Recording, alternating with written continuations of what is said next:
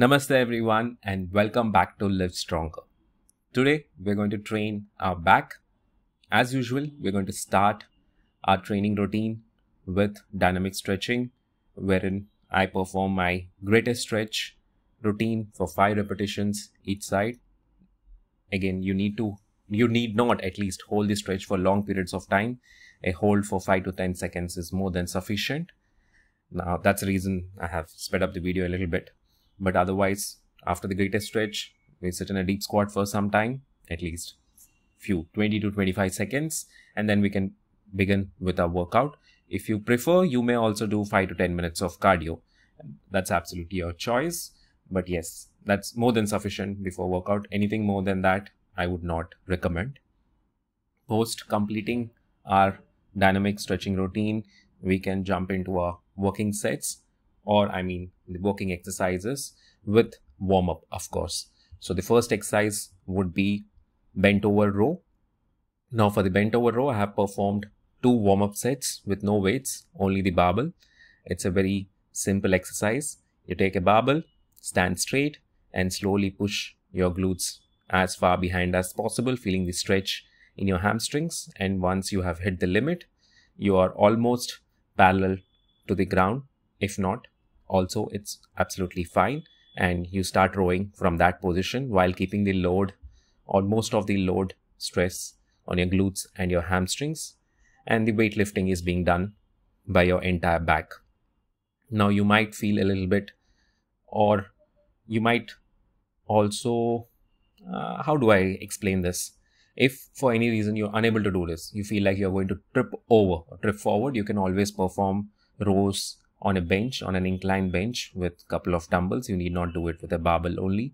Some gyms also have bent over row equipment wherein you have a bench and a rod, and you can pull the rod up until your chest, and that's absolutely fine too. Otherwise, you can do this simple exercise. The only thing you have to keep in focus is not to load your lower back. The load has to be on your hamstrings and your glutes.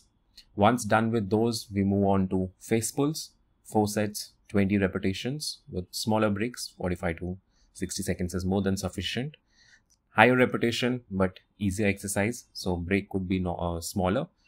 Focus on the entire range of motion. Let the cable go all the way forward, and from there you pull it back. Lead the movement with your wrist, not just with your elbows. So as you pull back completely, your wrist should start pushing as far behind as possible to get the maximum amount of back contraction or the upper posterior chain contractions.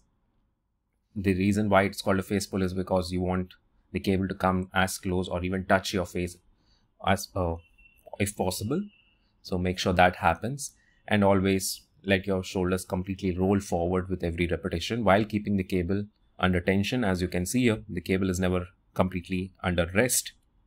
It's still pulling me forward, and from there, when I pull it back, my entire back has to work really hard to get it as close to my face as possible or even touch it. Once done with face pulls, we can move on to seated shrugs. For seated shrugs, what I have done is I've done 3 sets starting off with 20 repetitions, and once done with 20 repetitions with a particular weight, I dropped the weight and went on to a lower weight, basically a drop set, and did as many repetitions as possible, and then again. So basically 2 drop sets every set, and you complete 3 sets in such manner.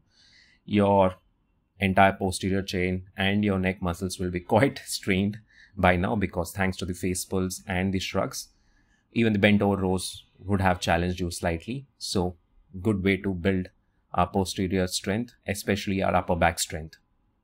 And as you can see here, I always cue myself in terms of pulling my shoulders as close to my ears as possible. Anatomically, it is not possible for me to touch my ears with my shoulders, but that is what I cue myself to do, and that helps me in terms of achieving the maximum amount of contraction in my upper trap muscles. Now I'm using a strap because I don't want my grip strength to compromise the number of repetitions I can achieve as I'm doing drop sets.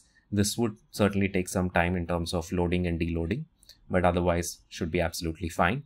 You can also use gloves if you prefer to do so, because the focus of the exercise is training our upper trapezium muscles. So grip strength shouldn't be an hindrance to your workout. make sure you're able to perform your drop sets. And that's it. We are going to finish off with pull-ups followed by vertical hang.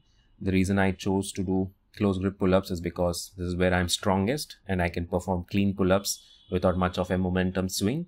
So yes, I chose to do close grip. Otherwise, you can also choose to do medium or wide grip pull-ups, and that's absolutely up to you. Make sure you do 3 sets of these, as many repetitions as possible, followed by vertical hang. That is basically hang and hold there for 30 to even 1 minute, and great way to stretch out your entire back. Yes, that's it. We are done with our workout. Thank you so much for watching the video. If you did like the workout, please do drop a like. And if you haven't yet subscribed to the channel, please do subscribe. Any feedback in the comments is greatly appreciated. Make sure you finish off on a high note and also perform the cool down of stretching out your lats. If you prefer to do any other way, that's absolutely fine. I just prefer to do the vertical hang. And that's it. That's about it for today. Thank you so much for watching once again. I'll see you in the next video. Till then, have a great day.